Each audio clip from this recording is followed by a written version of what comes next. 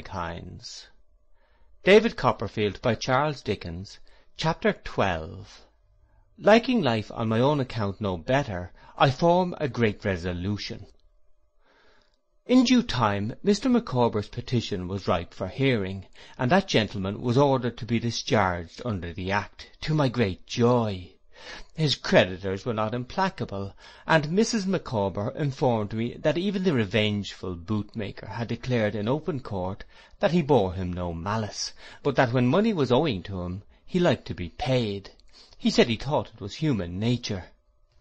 Mr. Micawber returned to the King's Bench when his case was over, as some fees were to be settled, and some formalities observed, before he could be actually released. The club received him with transport, and held a harmonic meeting that evening in his honour, while Mrs. Micawber and I had a lamb's fry in private, surrounded by the sleeping family. "On such an occasion I will give you, Master Copperfield," said Mrs. Micawber, in a little more flip, for we had been having some already, "the memory of my papa and mamma." "Are they dead, ma'am?" I inquired after drinking the toast in a wine-glass. "My mamma departed this life," said Mrs. Micawber, "before Mr. Micawber's difficulties commenced, or at least before they became pressing. My papa lived to bail Mr. Micawber several times, and then expired, regretted by a numerous circle." Mrs. Micawber shook her head, and dropped a pious tear upon the twin who happened to be in hand. As I could hardly hope for a more favourable opportunity of putting a question in which I had a near interest, I said to Mrs. Micawber, "May I ask, ma'am, what you and Mr. Micawber intend to do, now that Mr. Micawber is out of difficulties and at liberty? Have you settled yet?" "My family," said Mrs. Micawber, who always said those two words with an air, though I never could discover who came under the denomination. "My family are of opinion that Mr. Micawber should quit London, and exert his talents in the country. Mr. Micawber is a man of great talent, Master Copperfield." I said I was sure of that. "Of great talent," repeated Mrs. Micawber. "My family are of opinion that, with a little interest, something might be done for a man of his ability in the Custom House. The influence of my family being local, it is their wish that Mr. Micawber should go down to Plymouth. They think it indispensable that he should be on the spot." "That he may be ready," I suggested. "Exactly," returned Mrs. Micawber, "that he may be ready, in case of anything turning up." "And do you go too, ma'am?" The events of the day, in combination with the twins, if not with a flip, made Mrs. Micawber hysterical, and she shed tears as she replied, "I never will desert Mr. Micawber. Mr. Micawber may have concealed his difficulties from me in the first instance, but his sanguine temper may have led him to expect that he would overcome them. The pearl necklace and bracelets which I inherited from mamma have been disposed of for less than half their value, and the set of coral, which was the wedding gift of my papa, has been actually thrown away for nothing. But I never will desert Mr. Micawber. No," cries Mrs. Micawber, more affected than before, "I never will do it. It's of no use asking me." I felt quite uncomfortable, as if Mrs. Micawber supposed I had asked her to do anything of the sort, and sat looking at her in alarm. "Mr. Micawber has his faults. I do not deny that he is improvident. I do not deny that he has kept me in the dark as to his resources and his liabilities both," she went on, looking at the wall, "but I never will desert Mr. Micawber." Mrs. Micawber having now raised her voice to a perfect scream, I was so frightened that I ran off to the club-room, and disturbed Mr. Micawber in the act of presiding at a long table, and leading the chorus of "Gee up, Dobbin, gee ho, Dobbin, gee up, Dobbin, gee up and gee ho," with the tidings that Mrs. Micawber was in an alarming state, upon which he immediately burst into tears, and came away with me with his waistcoat full of the heads and tails of shrimps, of which he had been partaking.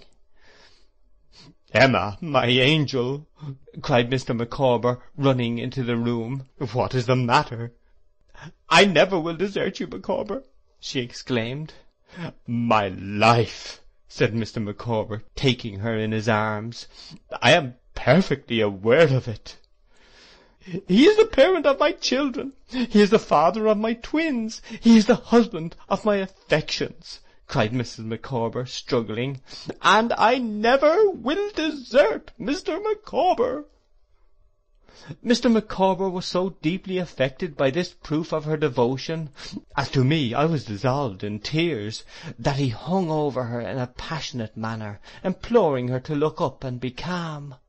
But the more he asked Mrs. Micawber to look up, the more she fixed her eyes on nothing, and the more he asked her to compose herself, the more she wouldn't. Consequently, Mr. Micawber was soon so overcome that he mingled his tears with hers and mine, until he begged me to do him the favour of taking a chair on the staircase while he got her into bed. I would have taken my leave for the night, but he would not hear of my doing that until the stranger's bell should ring. So I sat at the staircase window until he came out with another chair and joined me. "How is Mrs. Micawber now, sir?" I said. "Very low," said Mr. Micawber, shaking his head. "Reaction. Ah, this has been a dreadful day. We stand alone now. Everything is gone from us." Mr. Micawber pressed my hand and groaned, and afterwards shed tears. I was greatly touched, and disappointed too, for I had expected that we should be quite gay on this happy and long-looked-for occasion. But Mr. and Mrs. Micawber were so used to their old difficulties, I think that they felt quite shipwrecked when they came to consider that they were released from them. All their elasticity was departed, and I never saw them half so wretched as on this night, insomuch that when the bell rang, and Mr. Micawber walked with me to the lodge, and parted from me there with a blessing, I felt quite afraid to leave him by himself, he was so profoundly miserable. But through all the confusion and lowness of spirits in which we had been, so unexpectedly to me, involved, I plainly discerned that Mr. and Mrs. Micawber and their family were going away from London, and that a parting between us was near at hand.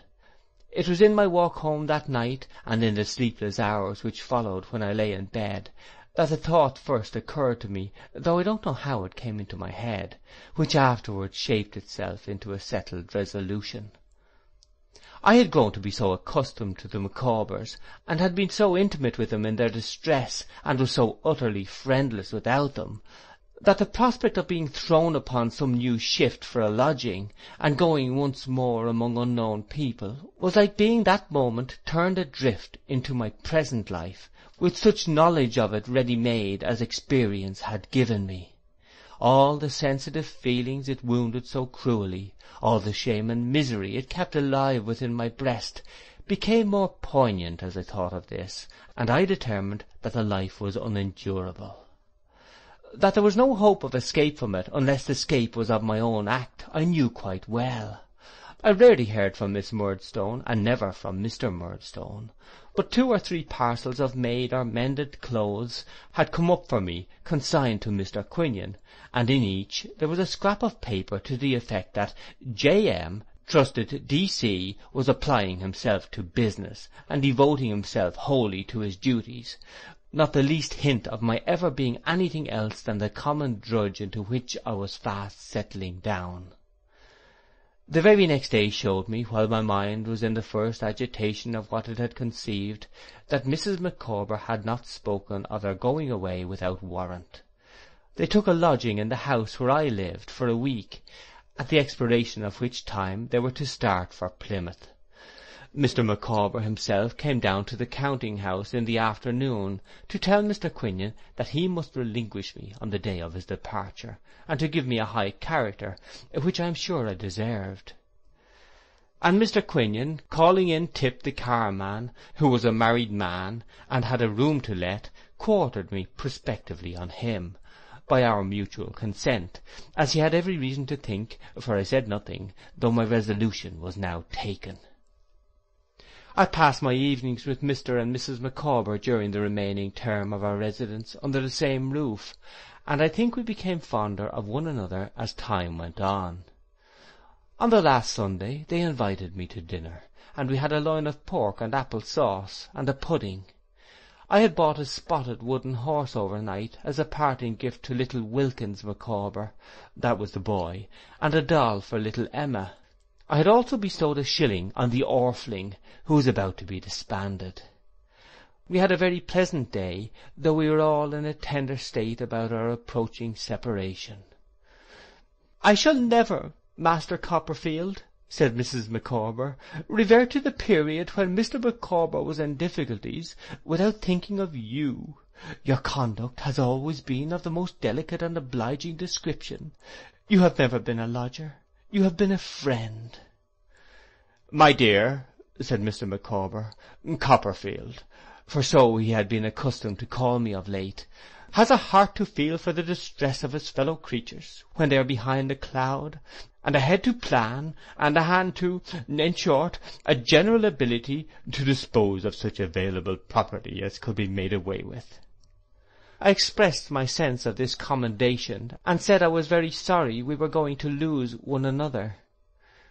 "My dear young friend," said Mr. Micawber, "I am older than you, a man of some experience in life, and of some experience, in short, in difficulties, generally speaking. At present, and until something turns up, which I am, I may say, hourly expecting, I have nothing to bestow but advice. Still my advice is so far worth taking that, in short, that I have never taken it myself, and am the—" Here Mr. Micawber, who had been beaming and smiling all over his head and face up to the present moment, checked himself and frowned. "The miserable wretch you behold." "My dear Micawber," urged his wife.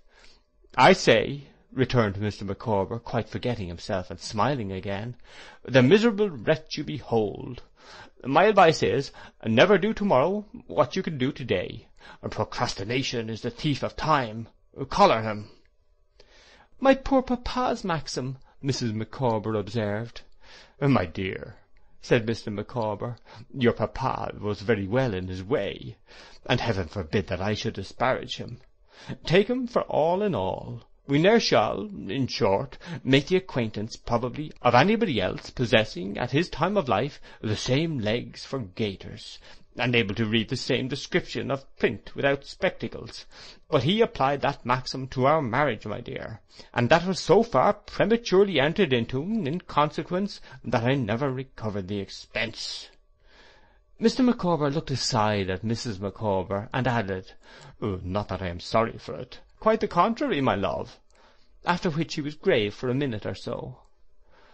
"My other piece of advice, Copperfield," said Mr. Micawber. "You know. Annual income £20, annual expenditure 19, 19 and 6. Result, happiness. Annual income £20, annual expenditure £20 ought and 6. Result, misery. The blossom is blighted, the leaf is withered, the god of day goes down upon the dreary scene, and in short, you are forever floored, as I am." To make his example the more impressive, Mr. Micawber drank a glass of punch with an air of great enjoyment and satisfaction, and whistled the college hornpipe. I did not fail to assure him that I would store these precepts in my mind, though indeed I had no need to do so, for at that time they affected me visibly. Next morning I met the whole family at the coach office, and saw them, with a desolate heart, take their places outside at the back. "Master Copperfield," said Mrs. Micawber, "God bless you. I never can forget all that, you know, and I never would, if I could." "Copperfield," said Mr. Micawber, "farewell. Every happiness and prosperity. If, in the progress of revolving years, I could persuade myself that my blighted destiny has been a warning to you, I should feel that I had not occupied another man's place in existence altogether in vain. In case of anything turning up, of which I am rather confident, I shall be extremely happy if it should be in my power to improve your prospects." I think as Mrs. Micawber sat at the back of the coach with the children, and I stood in the road looking wistfully at them, a mist cleared from her eyes, and she saw what a little creature I really was.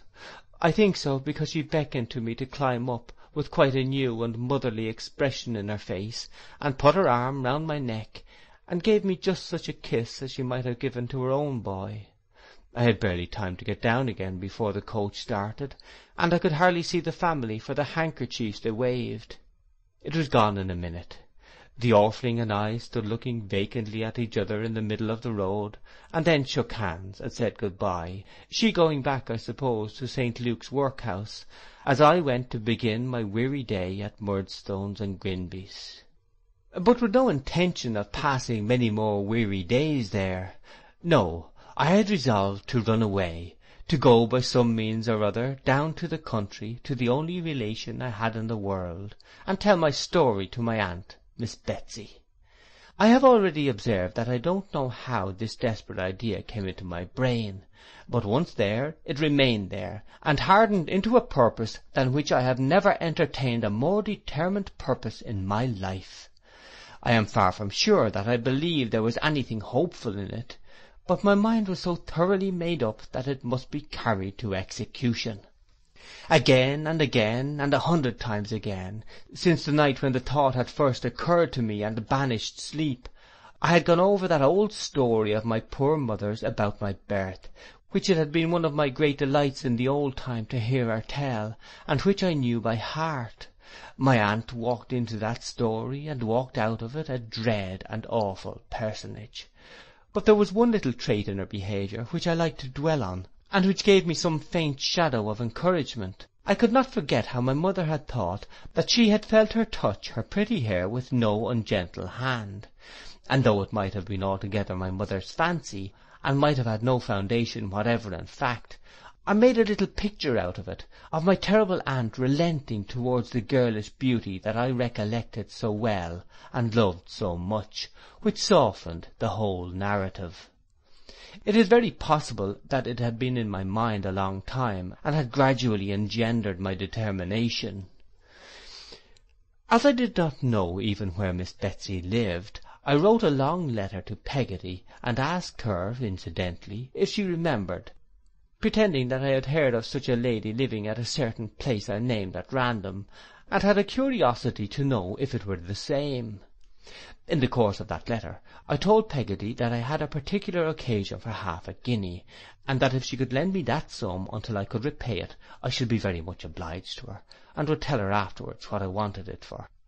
Peggotty's answer soon arrived, and was, as usual, full of affectionate devotion. She enclosed the half-guinea. I was afraid she must have had a world of trouble to get it out of Mr. Barkis's box, and told me that Miss Betsy lived near Dover, but whether at Dover herself, at Hythe, Sandgate, or Folkestone, she could not say.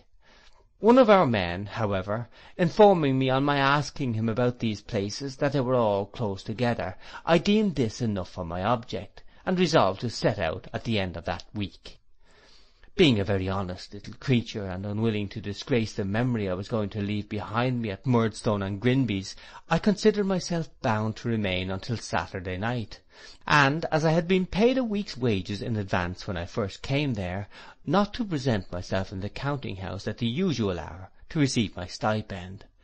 For this express reason I had borrowed the half-guinea, that I might not be without a fund for my travelling expenses. Accordingly, when the Saturday night came, and we were all waiting in the warehouse to be paid, and Tip the carman, who always took precedence, went in first to draw his money, I shook Mick Walker by the hand, asked him when it came to his turn to be paid, to say to Mr. Quinion that I had gone to move my box to Tip's, and bidding a last good night to Mealy Potatoes, ran away. My box was at my old lodgings over the water, and I had written a direction for it on the back of one of our address cards that we nailed on the casks. Master David, to be left till called for, at the coach office, Dover. This I had in my pocket, ready to put on the box, after I should have got it out of the house, and, as I went towards my lodgings, I looked about me for someone who would help me carry it to the booking office. There was a long-legged young man with a very little empty donkey-cart standing near the obelisk in the Blackfriars Road, whose eyes I caught as I was going by, and who, addressing me as "Sixpence or bad halfpence," hoped I should know him again to swear to, in allusion I have no doubt to my staring at him.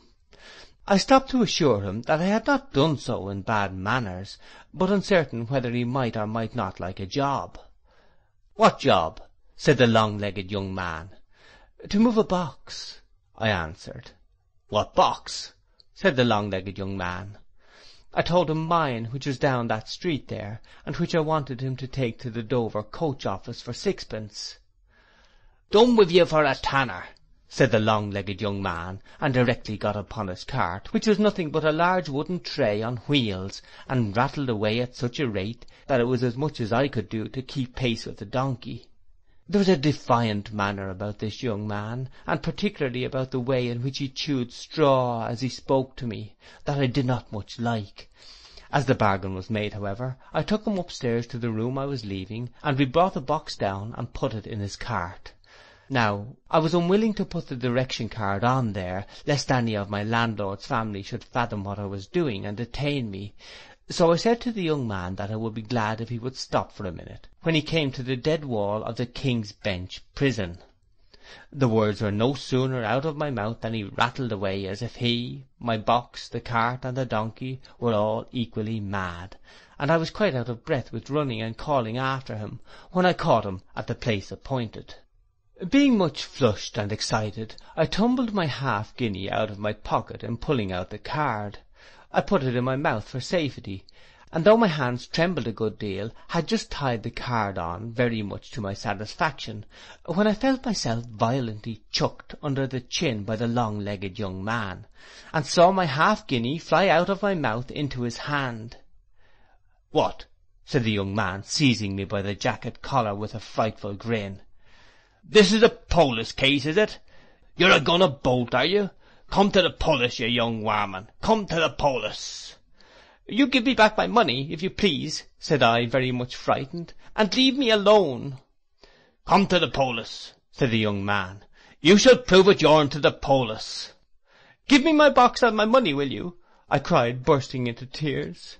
The young man still replied, "Come to the police," and was dragging me against the donkey in a violent manner, as if there were any affinity between that animal and a magistrate, when he changed his mind, jumped into the cart, sat upon my box, and exclaiming that he would drive to the police straight, rattled away harder than ever.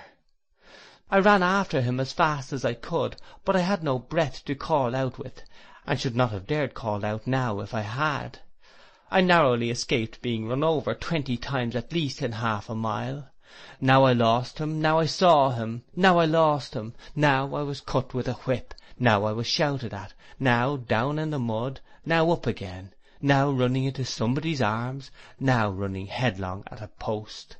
At length, confused by fright and heat, and doubting whether half London might not by this time be turning out for my apprehension, I left the young man to go where he would with my box and money, and panting and crying but never stopping, faced about for Greenwich, which I had understood was on the Dover road, taking very little more out of the world towards the retreat of my aunt Miss Betsy than I had brought into it on the night when my arrival gave her so much umbrage. End of chapter 12.